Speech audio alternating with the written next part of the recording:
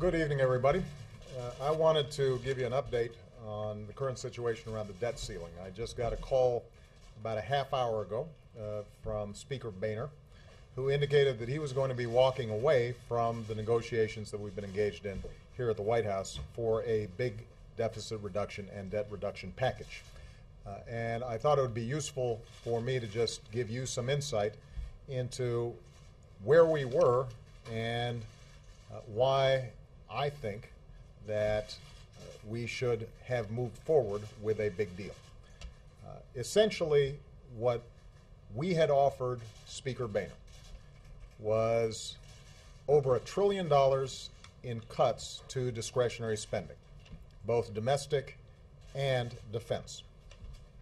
We then offered an additional $650 billion in cuts to entitlement programs, Medicare, Medicaid, Social Security.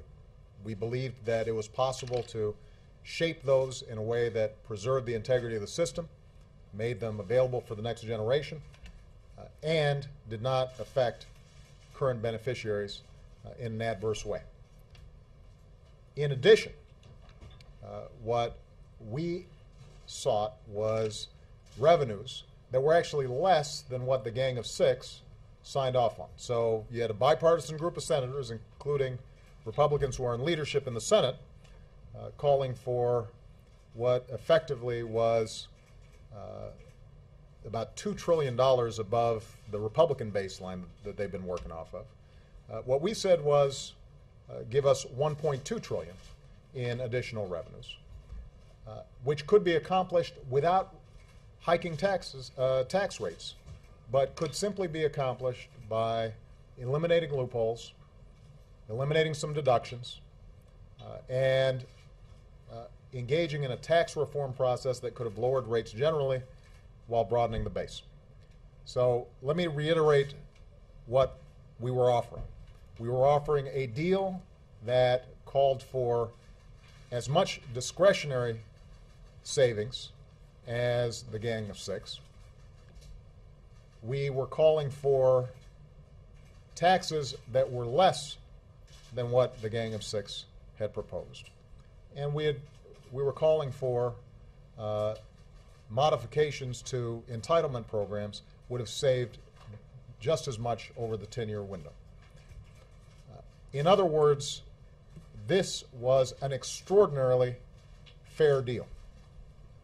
If it was unbalanced, it was unbalanced in the direction of not enough revenue. But in the interest of being serious about deficit reduction, I was willing to take a lot of heat from my party, and I spoke to Democratic leaders yesterday, and although they didn't sign off on a plan, they were willing to engage in serious negotiations, despite a lot of heat from a lot of interest groups around the country, in order to make sure that we actually dealt with this problem.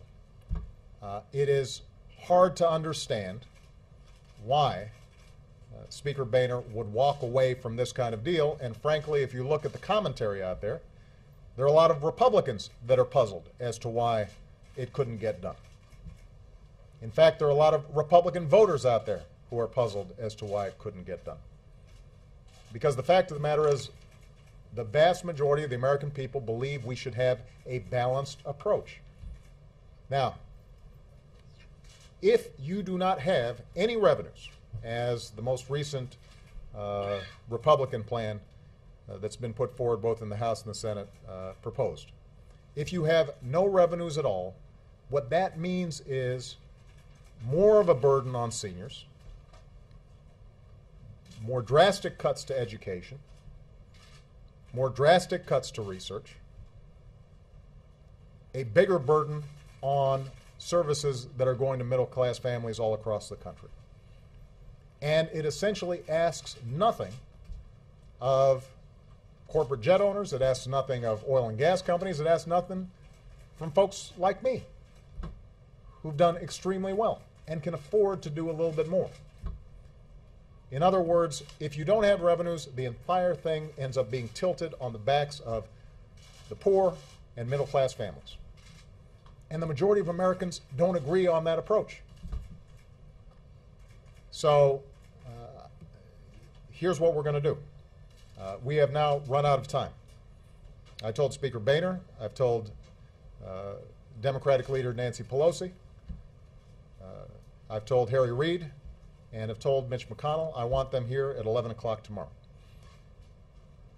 We have run out of time, and they are going to have to explain to me how it is that we are going to avoid default. And they can come up with any plans that they want and bring them up here, and we will work on them. The only bottom line that I have is that we have to extend this debt ceiling through the next election into 2013. And the reason for it is we've now seen how difficult it is to get any kind of deal done. The economy has already weakened, and the notion that 5 or 6 or 8 months from now we'll be in a better position to try to solve this problem makes no sense. In addition, if we can't come up with a serious plan for actual deficit and debt reduction, and all we're doing is extending the debt ceiling for another 6, 7, 8 months, then the probabilities of downgrading U.S. credit are increased, and that will be an additional cloud over the economy and make it more difficult for us and more difficult for businesses to create jobs that the American people so desperately need. So they will come down here at 11 o'clock tomorrow. I expect them to have an answer in terms of how they intend to get this thing done over the course of the next week. The American people expect action. I continue to believe that a package that is balanced and actually has serious debt and deficit reduction is the right way to go. And the American people, I think, are fed up with political posturing and an inability for politicians to take responsible action as opposed to dodge their responsibilities. All right, with that, I'm going to take some questions. Ben. Thank you, Mr. President. You said you want the leaders back here at 11 to give you an answer about the path forward. What is your answer about the path forward? Which path do you prefer, given what's just happened? And also, sort of quickly, what does it say about your relationship with Speaker Boehner? Well, with respect to my relationship with Speaker Boehner, we've always had a cordial relationship. We had very intense negotiations. I'm going to have my team brief you exactly on how these negotiations proceeded. Up until sometime early today, when I couldn't get a phone call returned, my expectation was that Speaker Boehner was going to be willing to go to his caucus and ask them to do the tough thing but the right thing. I think it has proven difficult for Speaker Boehner to do that. I've been left at the altar now a couple of times. And I think that one of the questions that the Republican Party is going to have to ask itself is, can they say yes to anything? Can they say yes to anything? I mean, keep in mind, it's the Republican Party that has said that the single most important thing facing our country is deficits and debts. We've now put forward a package that would significantly cut deficits and debt. It would be the biggest debt reduction package that we've seen in a very long time. And it's accomplished without raising individual tax rates. It's accomplished in a way that's compatible with the no tax pledge that a whole bunch of these folks signed on to, because we were mindful that they had boxed themselves in. And we tried to find a way for them to generate revenues in a way that did not put them in a bad spot. And so the question is, what can you say yes to? Now, if their only answer is what they've presented, which is a package that would effectively require massive cuts to Social Security, to Medicare, to domestic spending, with no revenues whatsoever, not asking anything from the wealthiest in this country or corporations that have been making record profits, if that's their only answer, then it's going to be pretty difficult for us to figure out where to go. Because the fact of the matter is, that's what the American people are looking for, is some compromise, some willingness to put partisanship aside, some willingness to ignore talk radio or ignore activists in our respective bases and do the right thing. And to their credit, Nancy Pelosi, Harry Reid, the Democratic leadership, they sure did not like the plan that we were proposing to Boehner. But they were at least willing to engage in a conversation because they understood how important it is for us to actually solve this problem. And so far, I have not seen the capacity of the House Republicans in particular to make those tough decisions. And so then the question becomes, where's the leadership? Or, alternatively, how serious are you actually about debt and deficit reduction? Or do you simply want it as a campaign ploy going into the next election? Now, in terms of where we go next, here's the one thing that we've got to do. At minimum, we've got to increase the debt ceiling. At minimum. I think we need to do more than that. But as I've said before, Republican leader McConnell in the Senate put forward a plan that said he's going to go ahead and give me the responsibility to raise the debt ceiling. That way, folks in Congress can vote against it, but at least it gets done. I'm willing to take the responsibility. That's my job. So if they want to give me the responsibility to do it, I'm happy to do it. But what we're not going to do is to continue to play games and string this along for another 8, 9 months and then have to go through this whole exercise all over again. That we're not going to do. Jessica Young. Standing here tonight, Mr. President, can you assure the American people that they will get their Social Security checks on August 3rd? And if not, who's to blame? Well, when it comes to all the checks, not just Social Security, veterans, people with disabilities, about 70 million checks are sent out each month. If we default, then we're going to have to make adjustments. And I'm already consulting with Secretary Geithner in terms of what the consequences would be. We should not even be in that kind of scenario. And if Congress, and in particular, the House Republicans, are not willing to make sure that we avoid default, then I think it's fair to say that they would have to take responsibility for whatever problems arise in those payments. Because let me repeat, I'm not interested in finger pointing and I'm not interested in blame, but I just want the facts to speak for themselves. We have put forward a plan that is more generous to Republican concerns than a bipartisan plan that was supported by a number of Republican senators, including at least one that is in Republican leadership in the Senate. Now, I'll leave it up to the American people to make a determination as to how fair that is. And if the leadership cannot come to an agreement in terms of how we move forward, then I think they will hold all of us accountable. But that shouldn't even be an option. That should not be an option. I'm getting letters from people who write me and say, at the end of every month, I have to skip meals.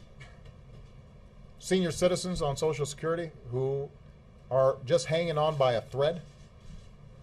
Folks on, who have severe disabilities, who are desperate every single month to try to figure out how they're going to make ends meet. But it's not just those folks. You've got business contractors who are providing services to the federal government, who have to wonder, are they going to be able to get paid? And what does that do in terms of their payrolls? You've got just a huge number of people who, in one way or another, interact with the federal government.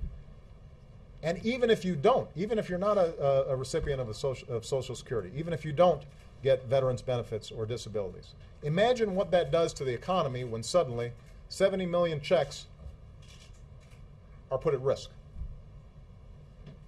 I mean, if you're a business out there, that is not going to be good for economic growth. And that's the number one concern of the American people. So we've got to get it done. It is not an option not to do it. Your degree of confidence? I am confident simply because I cannot believe that Congress would end up being that irresponsible that they would not send a package that avoids a self-inflicted wound to the economy at a time when things are so difficult. Scott Horsley. Mr. President, can you explain why you were offering a deal that was more generous than the Gang of Six, which you seem to be embracing on Tuesday with your review? Because what had become apparent was that Speaker Boehner had some difficulty in his caucus.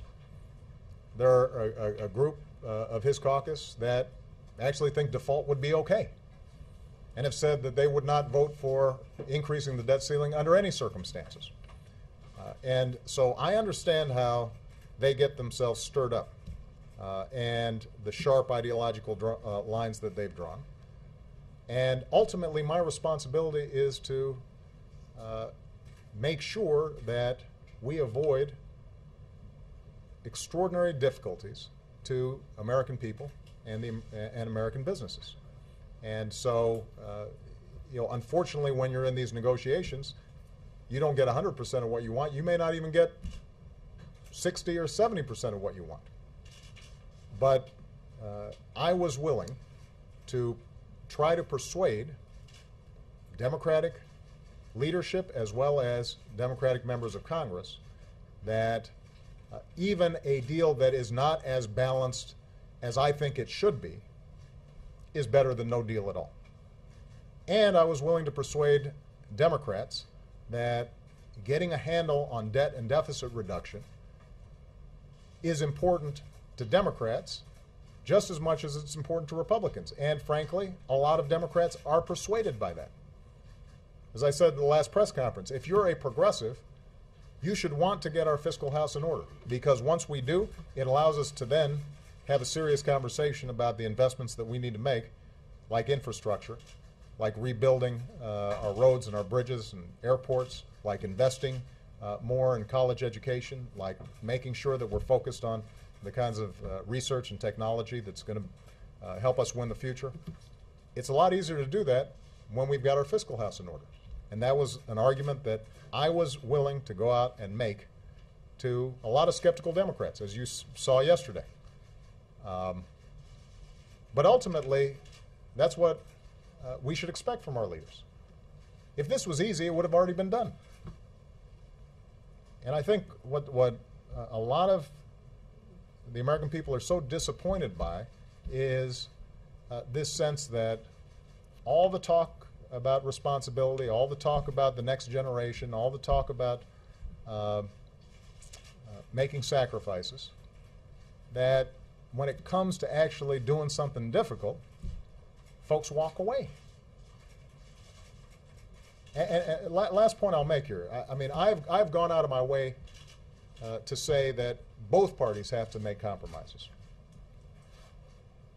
And I think this whole episode has indicated the degree to which at least a Democratic president has been willing to make some tough compromises. So when you guys go out there and write your stories, this is not a situation where somehow this was the usual food fight between Democrats and Republicans. A lot of Democrats stepped up in ways that were not advantageous politically. So we've shown ourselves willing to do the tough stuff on an issue that Republicans ran on. Nora. Mr. President, there seems to be an extraordinary breakdown of trust involved here. And I wonder if you could address what we're hearing from Republicans, which is that there was a framework and a deal that was agreed with your Chief of Staff, with the Treasury Secretary, about a certain number of revenues, that the Republicans had agreed to that. And then after you brought that to your party and the discussion with that, the goal line was moved. Is this an example of where the goal line has moved and that What has led to this breakdown in trust? Nora, what I'll do is we'll do a TikTok. We'll go through all the paper. We'll walk you through this process.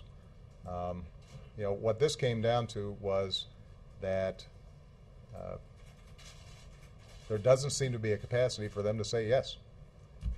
Now, what is absolutely true is we wanted more revenue than they had initially offered.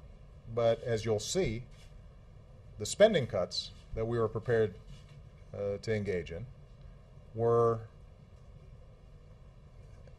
at least as significant as the spending cuts that you've seen in a whole range of bipartisan proposals, and we had basically agreed within $10 billion, $20 billion. We were within that range. So that wasn't the reason this thing broke down. And we were consistent in saying that it was going to be important for us to have at least enough revenue that we could protect current beneficiaries of Social Security, for example, or current beneficiaries of Medicare, that we weren't slashing Medicaid so sharply that states suddenly were going to have to throw people off the health care rolls. And we were consistent in that. So I want to be clear. I'm not suggesting that we had an agreement that was signed, sealed, and delivered. The parties were still apart as recently as yesterday. But when you look at the overall package, there's no changing of the goalposts here. There has been a consistency on our part in saying we're willing to make the tough cuts and we're willing to take on the heat for those difficult cuts, but that there's got to be some balance in the process. What I've said publicly is the same thing that I've said privately, and I've done that consistently throughout this process. Now, with respect to this breakdown in trust, I think that we have operated above board consistently. There haven't been any surprises. I think the challenge really has to do with the seeming inability, particularly in the House of Representatives, to arrive at any kind of position that compromises any of their ideological preferences.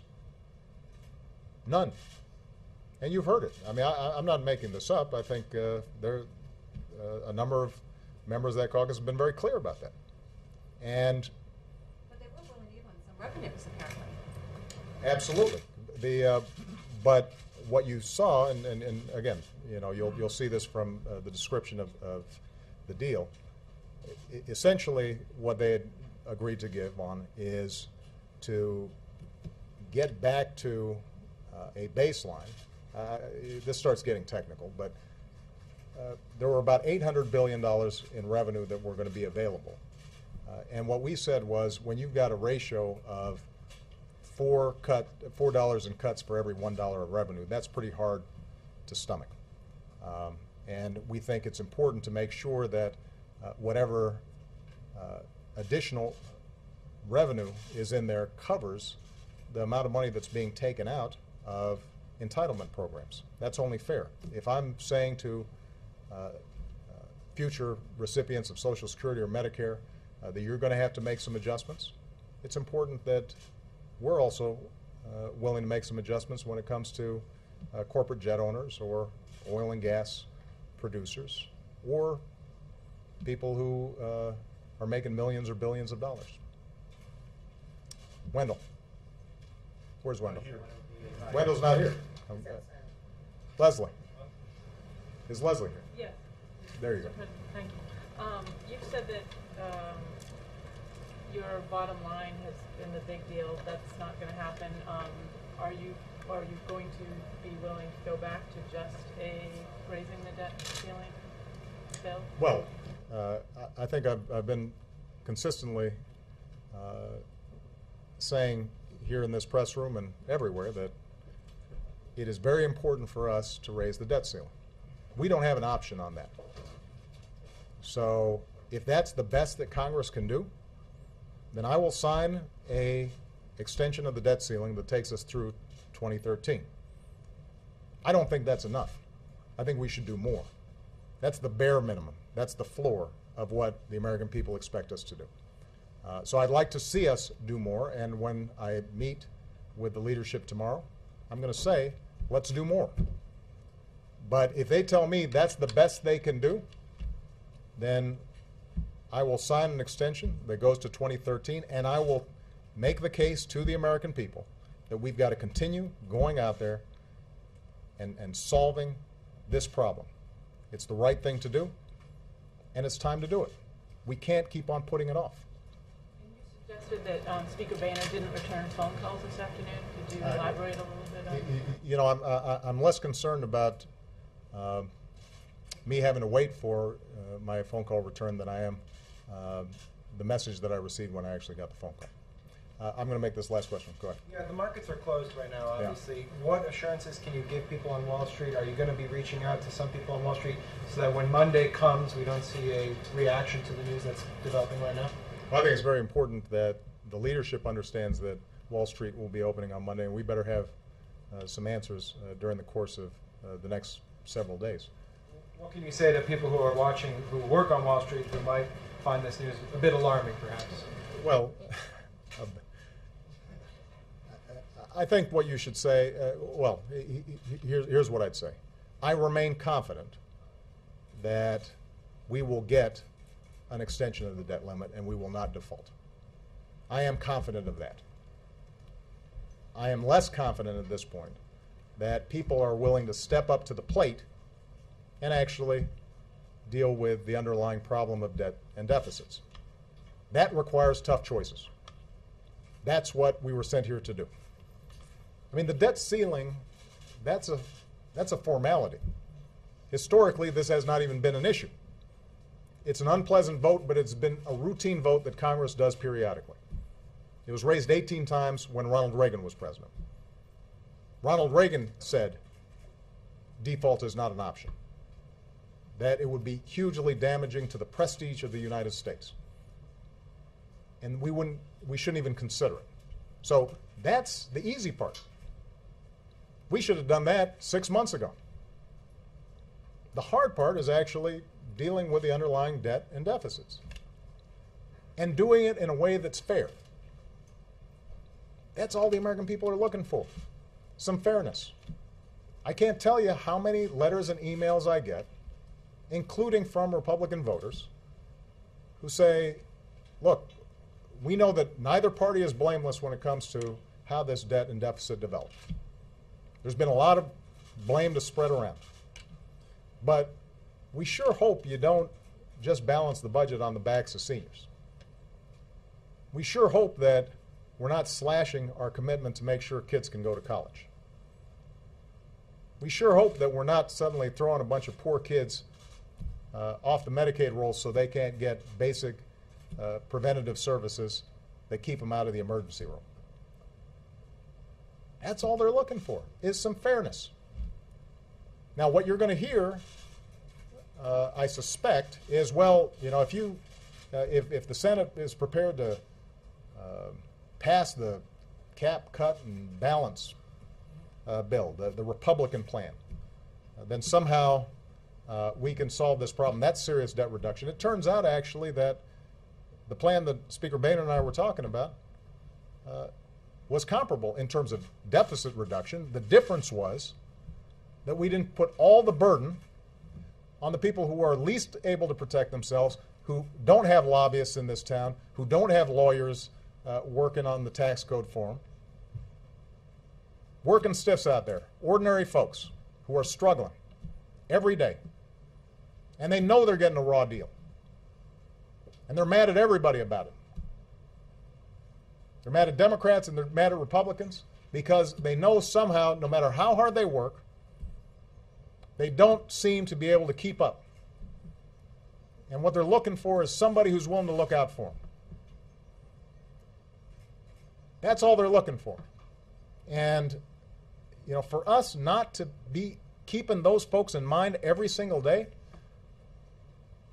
when we're up here, for us to be more worried about what some funder says or some talk radio show host says or what some columnist says or what pledge we signed back when we were trying to run, or worrying about having a primary fight,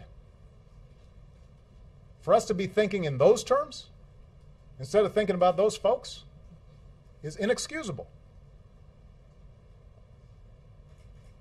I mean, the American people are just desperate for folks who are willing to put aside politics just for a minute and try to get some stuff done.